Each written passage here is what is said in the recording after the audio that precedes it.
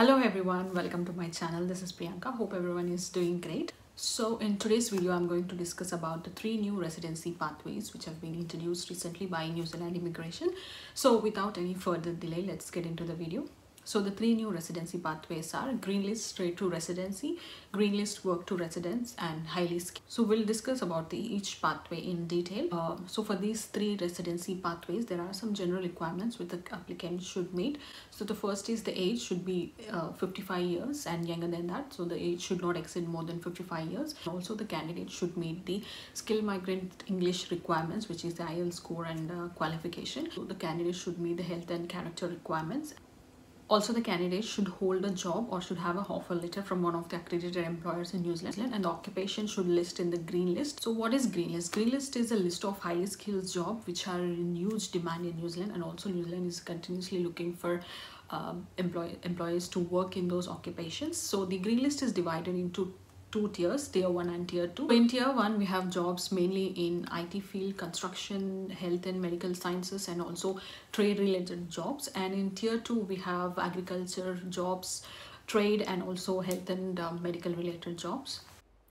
So here is the green list which has list of occupations which are highly in demand, and if you are working in any of these occupations, you will be eligible to apply for residency in one of the 3 pathways. So in tier 1, we have jobs related to construction, electrical engineering, mechanical engineering, health and medical sciences, information technology, and also trade related jobs. And in tier 2, we have teaching jobs, health related and medical related jobs, and dairy farmers, electrical engineering jobs.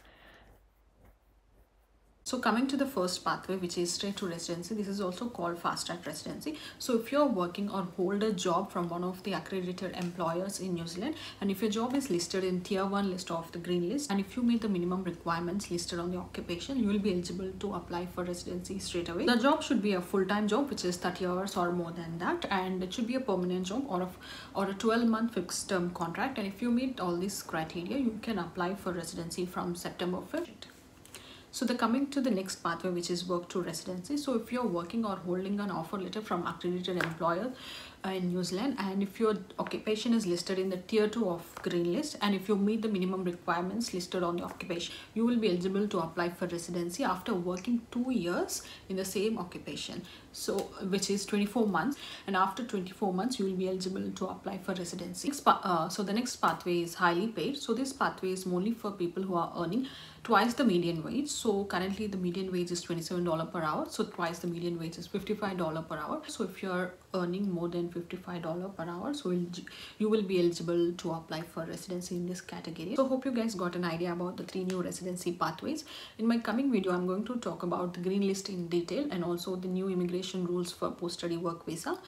So stay tuned. If you haven't subscribed to my channel, please do subscribe and follow for more updates. Thank you.